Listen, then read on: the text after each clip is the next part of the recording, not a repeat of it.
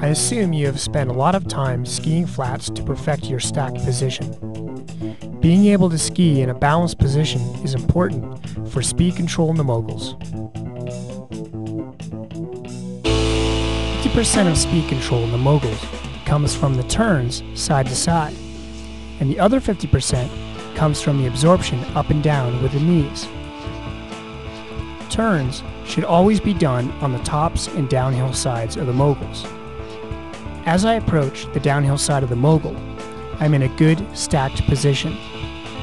You can see that my tips are driving down towards the next Mogul.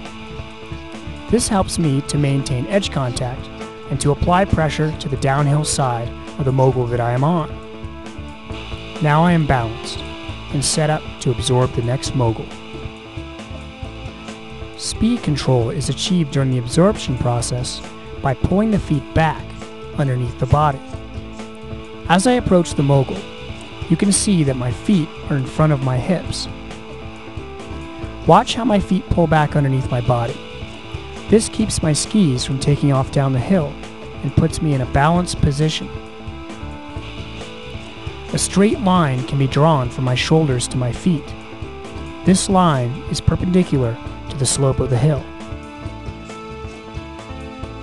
If you make your turns on the downhill side of the Moguls and pull your feet back underneath your body on the uphill side of the Moguls, you will achieve balance and speed control.